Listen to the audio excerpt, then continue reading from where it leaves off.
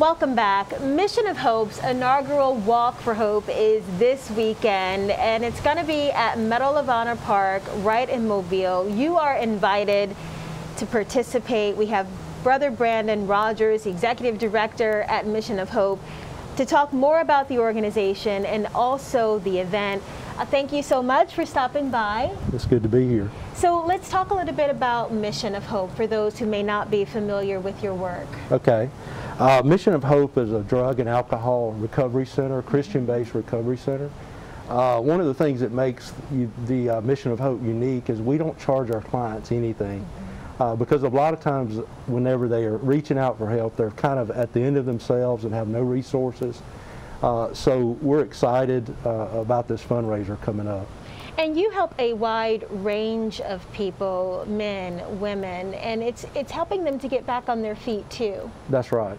Can you talk to me a little bit about some of the stories that you've enjoyed in seeing people recover? Right. Well, one of my best friend, and he's currently on staff, the neat story about him is while he is in the step-up program, which is the next level, he actually had the opportunity to get his family member in, and his family member was able to recover from alcohol. And to see how the power of multiplication works with Christian faith and the gospel is just a great thing to witness.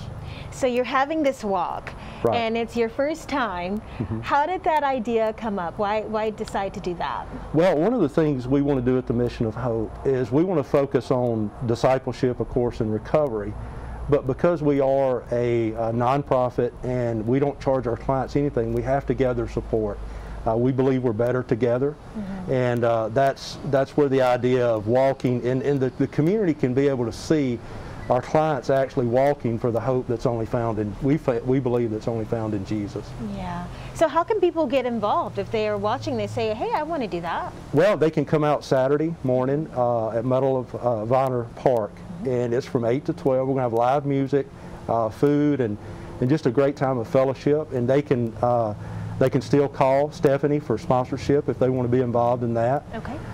And I believe we're going to try to get that number out, and so they can sponsor a walker, they can come and just buy anything. We're going to have our redeemed wood products there, and so it's going to be a great event. So you glossed over that, your redeemed items. I want you to elaborate on some of the restoration work that you guys do, because you collect pieces and you turn them really into beautiful pieces of art. Right, yeah, we take just scraps, basically, what we would consider scraps at home, whether it be pallets or anything else, and create home products, and we sell it, and people are gracious enough to come out we sell it at the flea market and then special events like this. Yeah, so if you want to walk, you can just show up, or do you have to register? You can just show up. Okay. Yeah, and I believe the women will walk at 8 and the men will walk at 9 as far as our clients.